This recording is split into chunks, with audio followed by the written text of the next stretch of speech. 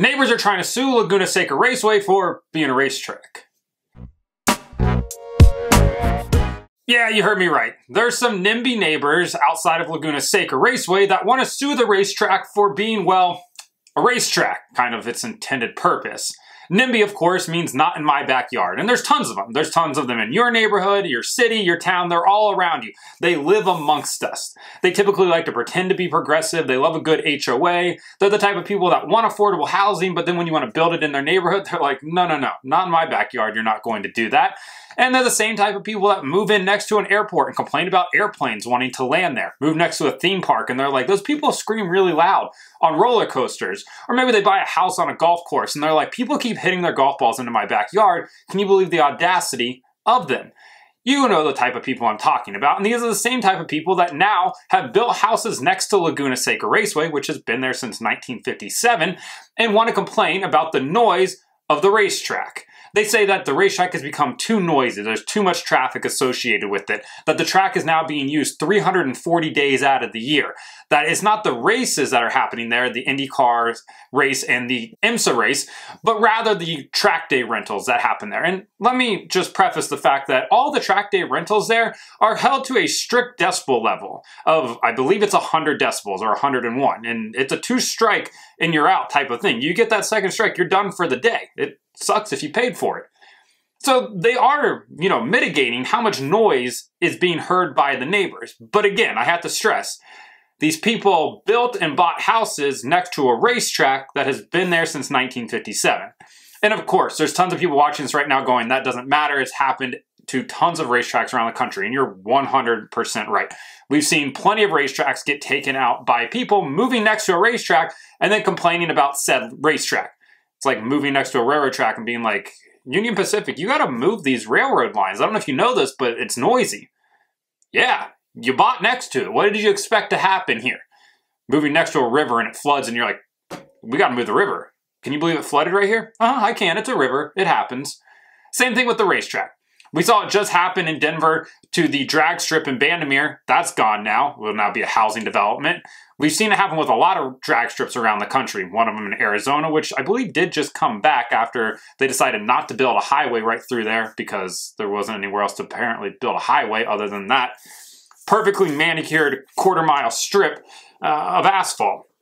But we see it happen to oval tracks, especially short tracks all over the country. Millbridge just last year, the dirt track that is outside of the Mooresville area where tons of NASCAR people race at, had to deal with their own complaints from neighbors that say that the racetrack's too noisy. There's too much traffic that's coming in and out of there. If you follow Cletus McFarland on his YouTube channel, he's facing that same sort of issue with the Freedom Factory. Granted, there haven't been any complaints lodged yet because the houses are still being built, but he knows within the next year or two that he's going to have to face a battle just like that because, again, they built a house next to a racetrack that already existed and they want to complain about it. It's like people in Indianapolis living there in the neighborhood surrounding the racetrack and being like, this racetrack's just too noisy. I mean, the racetrack's been there since 1909. What do you expect? So let's get back to Laguna Seca real quick.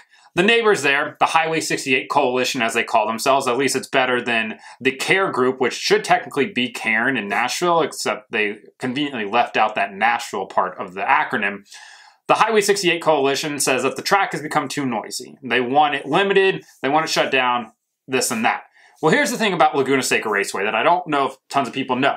The racetrack is now owned by Monterey County, so the local government owns the racetrack. And based off of the quote that they gave the San Francisco Gate, they absolutely do not care about this at all. They said it will not affect their 2024 events. They expect it to be resolved quickly. They don't expect any changes to come from it, which I absolutely love. At the same time, these are very wealthy neighbors. If you've ever been to Monterey, you know the type of homes that are around there, the type of people that live there. It's expensive, it's pricey, these people have money, and they are the type of people that don't get told no very often, or ever. Here's the thing that Laguna Seca has going for it. In 2022, it brought in $246 million worth of revenue to Monterey County. Unless those neighbors want to subsidize that $246 million, the racetrack's not going anywhere. Racetrack will continue to exist exactly where it is. Could you see a number of track days being limited from 340 down to 300, 250?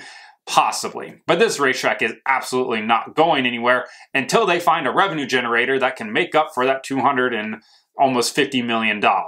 Because at this point, those neighbors, they're not coughing up that amount of money every year. So if you want your taxes to go up, sure, then maybe you can get rid of the racetrack. But at the same time, I really wish racetracks around the country, specifically older ones, would look at getting historic markers placed on them so that things like this can't happen. Nashville residents, of course, voted in favor of the Nashville Fairgrounds to make sure that they couldn't tear down that racetrack. Now, of course, there is still opportunity for that to be changed, and that's an ongoing battle there as well. I mean, they do have 5 Formula One tracks around there, so why would they need the fairgrounds? At Laguna, there's not 5 Formula One racetracks around there. At least we haven't heard that at the town hall meetings yet. But the next time council meets, maybe there are 5 Formula One tracks we're just not aware of yet, so they can go use one of the other ones. But for Laguna Seca, it's an integral part of that community. There's one resident who's lived there for 22 years who said, quote, "I haven't experienced the nerve-shattering noise that some of these neighbors have." So these are really just people that want to complain. And again, you built and bought homes next to a racetrack that's been there since 1957. And I'm willing to bet almost all of them, if not all of them, have not lived there since 1957, because you'd be pretty old at this point.